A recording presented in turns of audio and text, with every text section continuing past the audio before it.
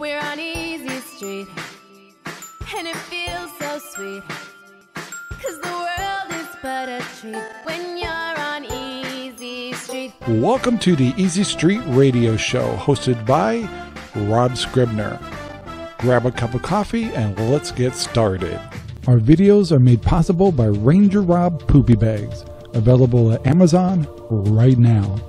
Hello everyone and welcome to Easy Street. You can find Easy Street on Good Talk Radio. You can find it on Spreaker, several other platforms like iHeartRadio and etc., Spotify, you name it. And most of all, you can find this on television on Cutting Edge TV on Roku. That's Cutting Edge TV on Roku. If you have a Roku account, just go into the search, type in Cutting Edge TV, and add us to your menu, and you can catch all of our shows there. There's some really good shows there to enjoy, and you can also do video on demand.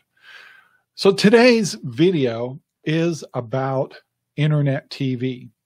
And I will warn you now, I may be visited by a German Shepherd. And that's okay.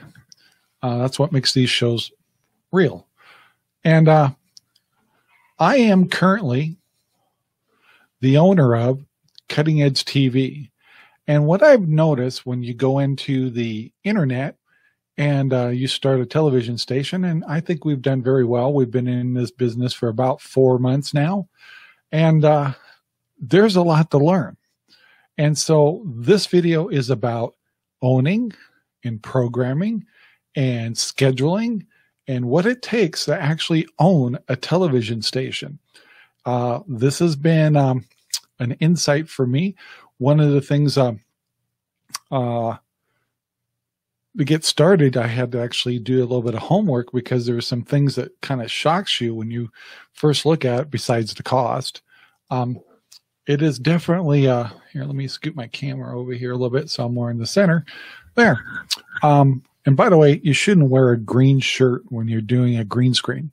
Just thought I'd warn you that. So you might see a little funny business going on with the colors because it is a green shirt. So anyway, Cutting Edge TV, we're very proud of.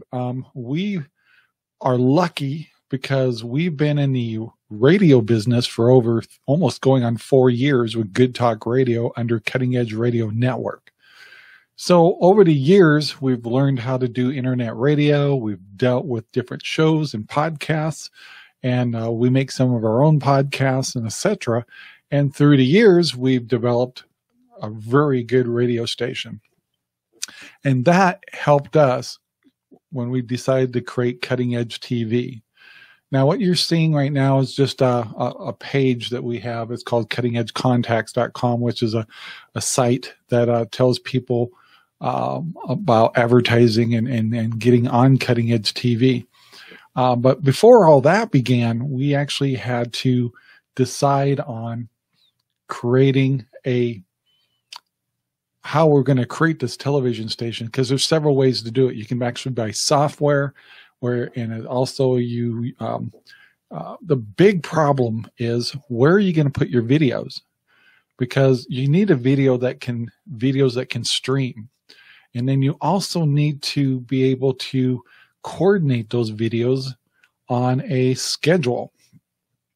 So when we first started looking at Roku, and by the way, we can expand into a lot more platforms once we feel comfortable with this platform. So anyway, number one problem is, what are you going to do with all the videos? That's the first thing. And also, what service do you want to use? You want to use Roku? Do you want to use Fire Stick, Google Videos, etc.? There's a whole bunch of other platforms. Apple is the other one. So once you kind of decide that, you start looking around and you look at Roku and you say, okay, you can sign up with Roku and set up a development account. But the problem is when you set one of those accounts up is, where are you going to put your videos? So I looked at Vimeo, and you have to get a pro plan and all that stuff. And I didn't see a really good way to really run a professional television station.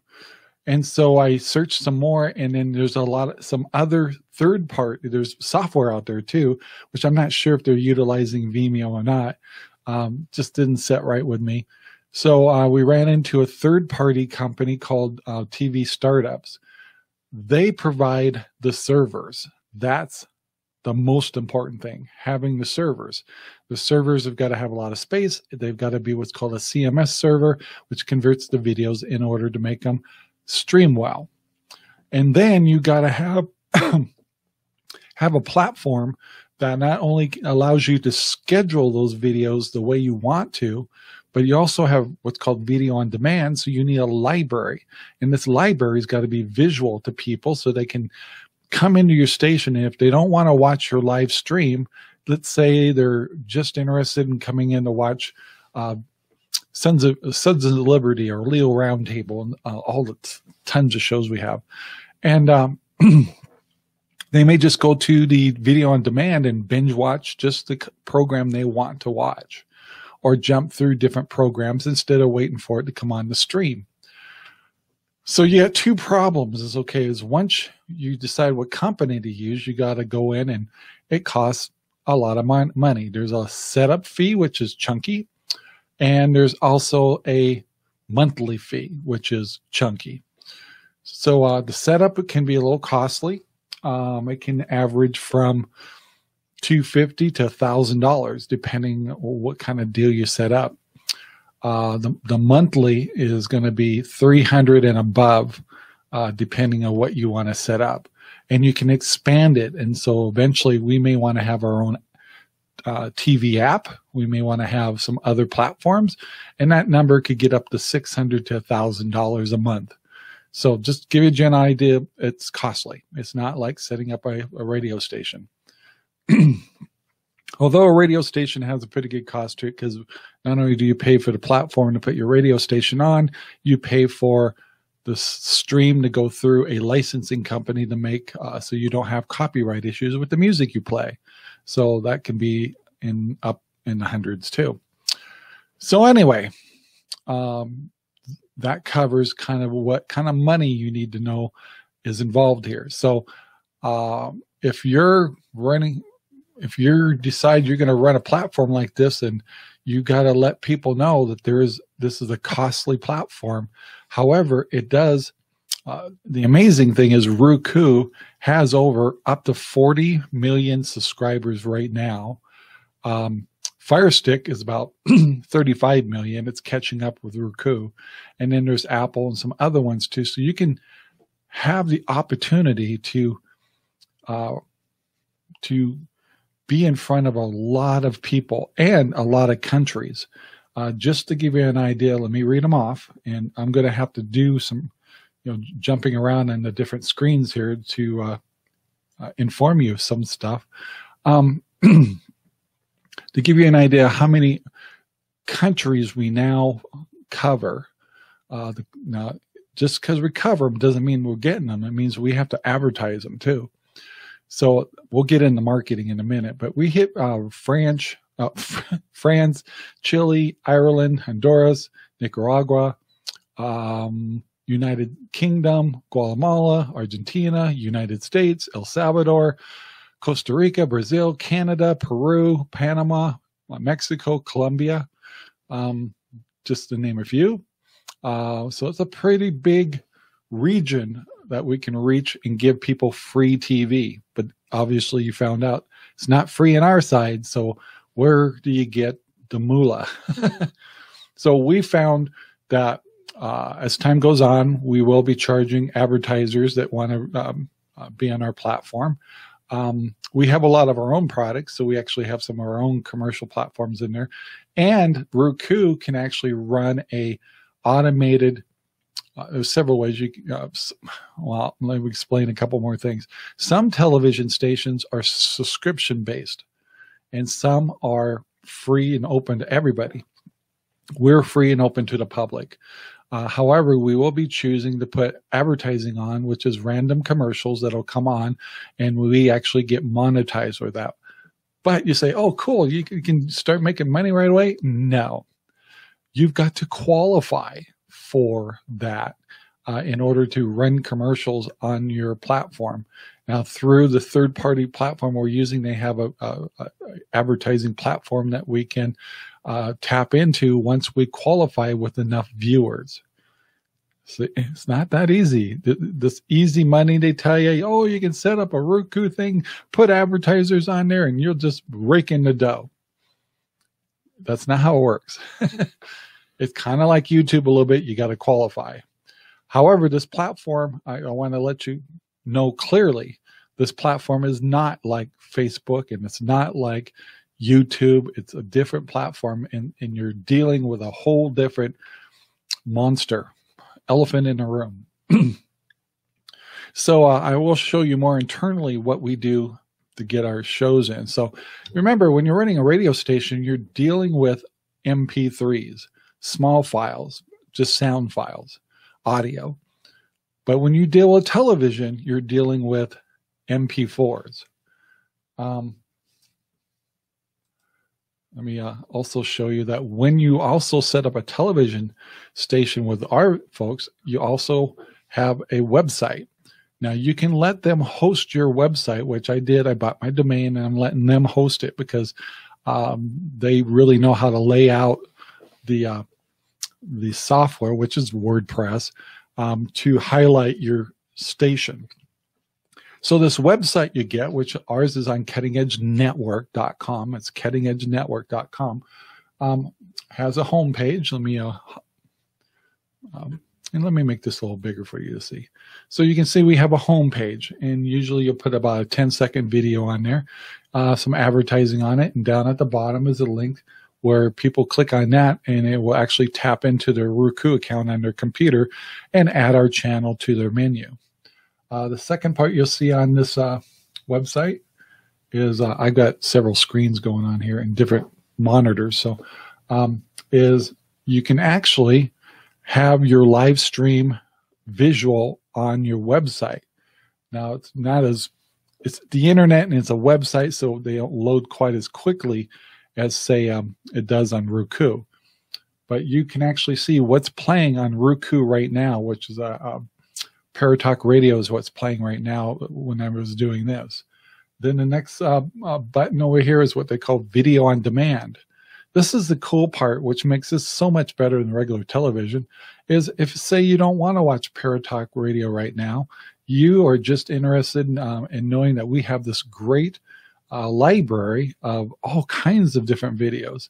Leo Roundtable, we actually got a special Christmas 2.5 hour Christmas Carol audio that's really good. That's we put on there for a couple of weeks. But we have like Leo Roundtable, Sons of Liberty, John Smith Radio Show, Tim Brown from Sons of Liberty. He's on here too, along with Pops and Low, She Said, He Said, which is one of our really popular shows. Paratalk is just coming on board with us. Where's My Sage? We have several other new programs coming on just this week and next week. The Undrafted GM, which talks about sports, just did a great interview. She just goes on and on. Paradigm Chimes, Easy Street, this show. All of its shows are on here that you can go through. These are all half-hour shows. And we have a lot of my own Ranger Rob Country Living stuff, which is more for the homesteader and things like that, and preppers. RV Talk Radio is on here. Cooking with Ranger Rob is actually a program of mine where I actually do a lot of Traeger cooking. Charles Richardson's show's on here. We also have set up a program to allow independent film artists to put film up here. And also we have new music videos from new artists or indie artists. And we actually created a category for variety talk shows for people to discover some of the shows we have. We have music. We have some other shows coming on board. And we also have a faith section, which is we play on our stream on Sunday mornings. And all those shows are down here as they load. And if you want to just come down and listen to different sermons from 2 different churches, there's some really good stuff there. And we're going to keep them and let them have a library. So some people just like to hear sermons. We also have what's also called the Christian Radio Countdown, and we also have Christian Radio, our show. This is all down here for people to enjoy of those of faith. So that's just a fraction of what's going on. Our website also tells you a little bit about our website and also how you can contact us and ask us questions. So that's just the website. So the website is nice because it makes it really easy to see as we're programming our television station. We can go and see how well it looks when we do our layouts. So let me move on to our dashboard. I think I can show you pretty much how this works. So we have a couple of ways that shows are sent to us. Some people will, and remember, we're dealing with MP4s now, much bigger files, giant files. So in order to even deal with us, you've got to have a Dropbox or Google Drive to get your files to us if you're not streaming live. And he's like, what are you talking about? Well, some of our shows like Sons of Liberty and several others, they stream live to our show. When they stream live to us, they're on our main stream. Now, the cool part is when they do that, we also, I'm going to have to move around here a little bit, so be patient, guys. We have what's called a live recorder. So what happens is, let's say at 7 o'clock p.m., Sons of Liberty starts a live stream. Our software, as it comes up, it plays on Roku Live. But while it's playing on Roku Live, it actually records on our platform, on our software. So when the show's over with, we have to, and there's more work just because they recorded it. It means we also got to put the title and we got to put the thumbnail on it, and then put it into our categories.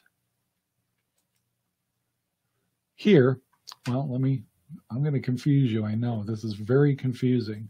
So as the video shows up and it gets processed, it shows up in here with the latest video it came in. Our last video we just processed was the undrafted GM. And in here is where we have to add in the thumbnail, we have to put in the description and so forth. And even though it's in this category thing, nobody can see it yet until we go to our video categories. Now, this is how we organize our categories that you see on the website and on Roku. So you notice when you're looking at our website, you saw at the top we had most recent videos. So what we'll do is, if I go in here real quick, you can see these are all the videos I loaded. And I don't keep all of it. I only put like the latest couple of shows that came in the last 2 or 3 days, because we can get up to 3 or 4 videos a day that's coming in or being streamed. For example, this show right here from Bradley Dean, which is from Sons of Liberty, he transmitted today at 10 o'clock, 12 o'clock, and it recorded. And then when it was all done, it got put into our video list right here, which was just below this one, and we added the thumbnail and the title and the description, and then we took that video and put it into the different categories we have created for video on demand. So that's the cool part about this, is people can be on live TV, which you have to schedule, and I'll show you more about scheduling in a minute. Like a television show, you can't just do little small shows, 15-minute shows here and there and stuff without a plan. And so anyway, so once we get these in, you got to remember, like, for example, the show above it, which was the undrafted GM, we had to, he couldn't stream that to us live. So he mailed us the MP4 of the show, which they used Google Drive, and then we download it, and then we have a special piece of software which allows us to upload MP4s to our server, and then it processes on the CMS servers and makes it playable for streaming. So the technology is important, and it's like you could really get into, you could probably save some money if you could figure out how to do the scheduling, have a server that would cooperate with you, and you could coordinate all these shows. But as you can see, I mean, we get tons of shows, tons and tons. These are all videos that have come in, and they've got to be organized. And that's the hard thing with television, is staying organized. And so that's why we went with this particular company to allow us to do that.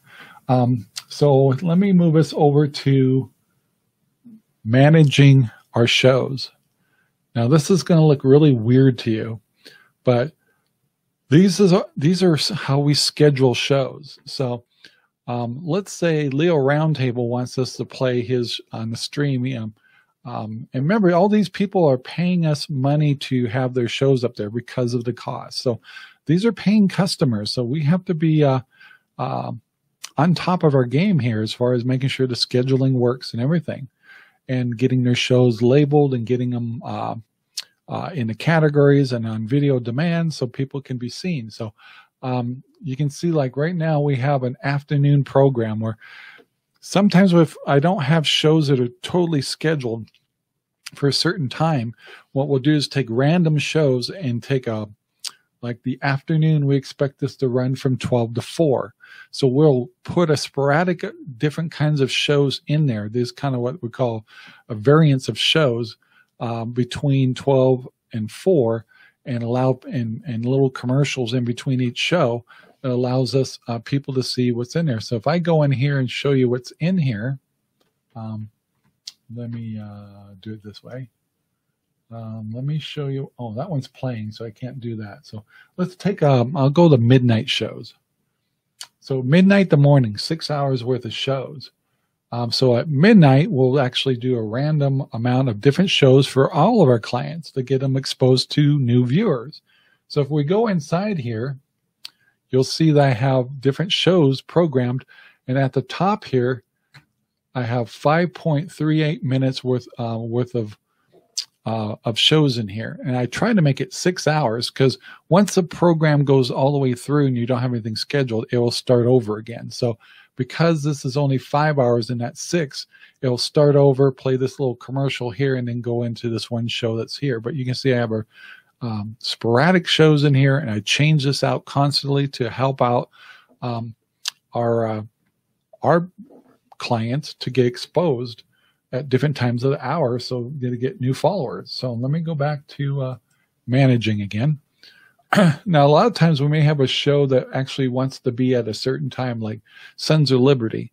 Now, we schedule his show at 12, even though he live streams. Why? Is because maybe something goes wrong with his stream. Well, then one of his shows, prior shows, and most up-to-date shows will play during that time if his stream fails. So you have kind of two different types of scheduling going on. We have blocks of time where we'll put random shows, or sometimes we'll do a binge watch to say, all right, maybe midnight to 6. Maybe I'll let the John Smith show play all their shows in a row in order for 6 hours, just to let new people see his show. Maybe I'll do the same thing with Leo Roundtable or Sons of Liberty or some of the other shows we have, some of my shows. Sometimes I'll plug in some of my cooking shows in the morning, to catch people that like cooking. And so we got two kinds of schedule. Like I said, we have the binge watchers, or a period of time, say midnight to 6 or 6 to 12 or 12 to 5 or things like that. And we'll put random shows in. Then we have the shows that want to be on a regular schedule on the regular stream. If that makes sense. So yeah, pretty crazy. Yeah. It's not easy. This is not easy. And you got to be patient because you're dealing with big files. So I have these big old files that come in. We download them to our computers, and then we upload them again to the server. And then when they get up there, we have to, once they get on the server, we're not done. We've got to actually get it into the categories, make sure everything's labeled right. We've got, not only do we have to program the video on demand, but we also have to program them on the schedule to play at their specific times. Excuse me. So you can see this is quite immense. And let me bring my screen down over here. I've got,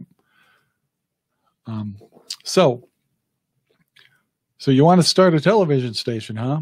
Well, the other thing, some people say, well, why don't you put movies on there, Rob? Well, because private channels don't have licenses to do that.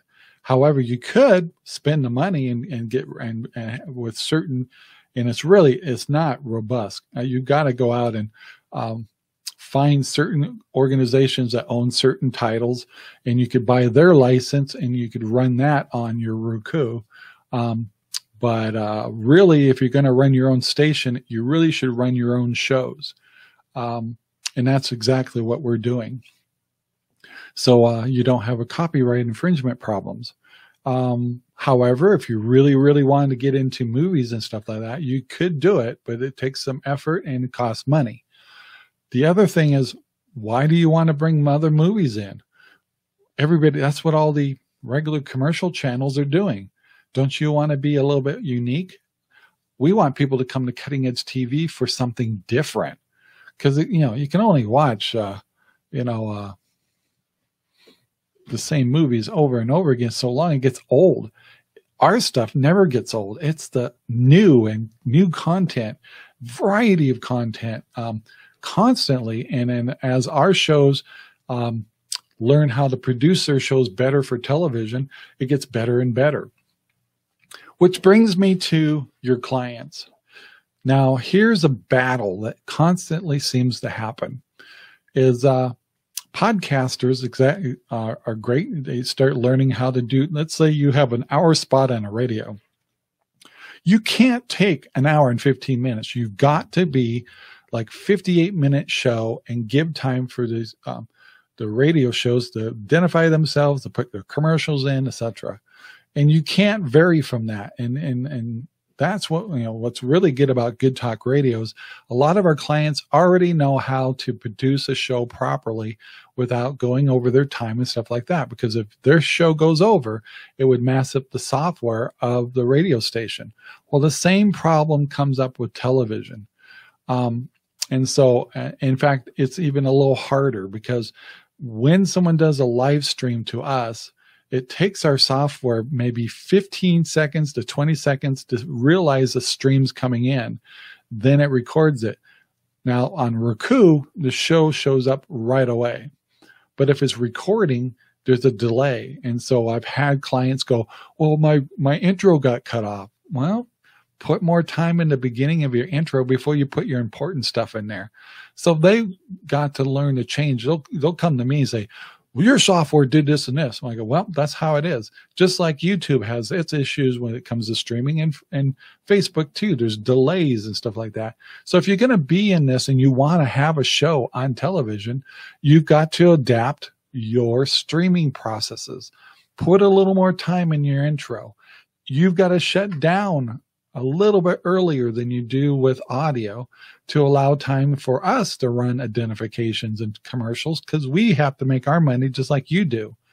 Now, we let our clients run their commercials on their shows when it's on their shows, but we're not running their commercials or anything like that after their shows. The break parts, that's for us. And if you think you can do this and do it for free and stuff and not expect us to try to make some money, you're a fool. Because this is very costly, and we have to get donations, we have to get commercials, and we have to have our clients contribute to the TV station to cover the cost. Now, with our clients, we do it at a very, very low rate, but we have a very big clientele. So a lot of a little makes a lot. So it works great for us, but other stations aren't quite so lucky. So I wanted to stop there for now and see what kind of questions come up of what it takes to run your own TV station. So in the comments below, what questions you may have, maybe another video that you'd like us to follow up on, and then find out what it's like to actually own a TV station. So I hope you enjoyed that. Let me switch back over to this real quick and go to that. I got to wrap this show up, and I want to thank you very much for listening. Please take the time to like, subscribe, and share our videos, And I hope you enjoyed a little bit of a tour of what it's like to run cutting-edge TV on Roku. So guys, have a great day. Be safe. Please leave your questions below. We'll talk to you later. So bye now. Thank you very much for watching our video. Please take the time to like, subscribe, and share our videos all over the whole wide world. Thanks.